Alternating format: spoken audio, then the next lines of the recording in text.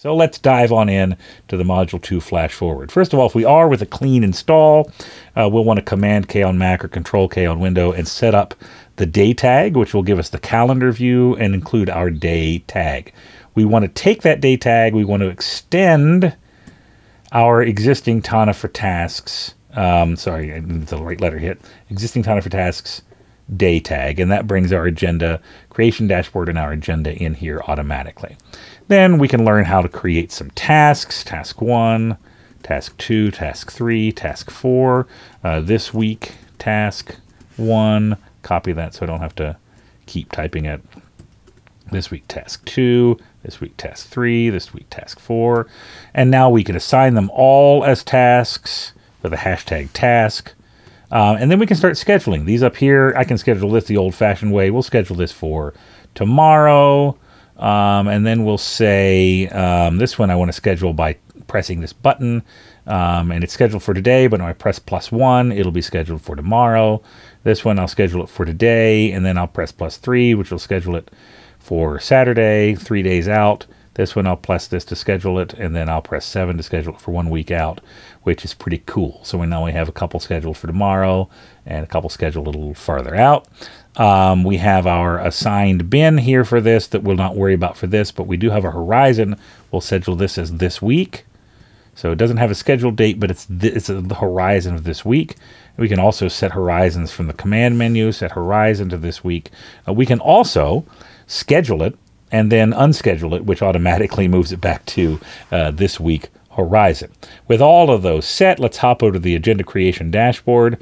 We've got our events here. Let me start by clicking on tomorrow, since this is what we're wanting to schedule here. If you want to adjust the day length, I didn't do this automatically, just depending on what you wanted. You can make it so your day goes from 6 a.m. to 8 a.m. or 8 p.m. 8 a.m. would be nice, wouldn't it?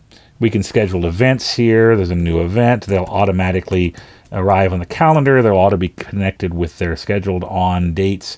You can add a location if you want. You can add some more information here. We'll extend this event super tag with meetings in a later module, so you can see how that works as well. We'll put another event here, another event. And now those are both on the calendar. We'll hop over to our rescheduling. We are now on tomorrow's page. We need to get to tomorrow's page. Let's get over there. So our events are still going to be there. I didn't need to schedule them from today, but it doesn't matter. I used the right one. Rescheduling, now these tasks are going to show up. Anything that is today or in the past will show up as available to reschedule. Things in the future aren't there. This is just a quick view if I want to, say, I don't have time for that tomorrow, I'll move that to Friday. When I do, it disappears, but it doesn't actually disappear. It's just saying it's been moved to the future and I don't need to worry about it for today. I'll undo that so it arrives back here. And then in our This Week tab, we can take these that don't have any dates on them, that are scheduled for this week, and we could say, you know what, I want to actually go ahead and do this one on the 24th, or actually the 25th, I'll say, since this is the day that we're on, and this one as well. So if I have time for these, I'll throw these into the agenda too.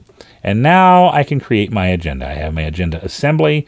I can select the agenda items. I can hit Shift Tab, and then I can delete that query. And now they're sitting in my agenda directly. I can do a little, I like to work with nodes. You could use it as a calendar view if you were so inclined. I prefer the nodes. Well, that's at 10, so I'll schedule something for 8. And then it looks like at 11, I have another nice gap between 1. And then I have I can maybe get restarted at 3. I use a military time. That's absolutely not, I say military time, 24-hour time. That's a term we use in the U.S. for it, 24-hour time. You can use whatever you want. Yeah, you don't have to even do it exactly this way, but it's the way I block them out. And then depending on their, reasons why I might put task one place or another, I would drag them up, put them in. I included for you a query that allows you to look at project reviews and double check recurring tasks for errors. Those don't really come into play until we look at those. But now I have just gone from not having anything at all to having an agenda created and tasks scheduled and rescheduled and events set up. And all of that happened in 5 minutes.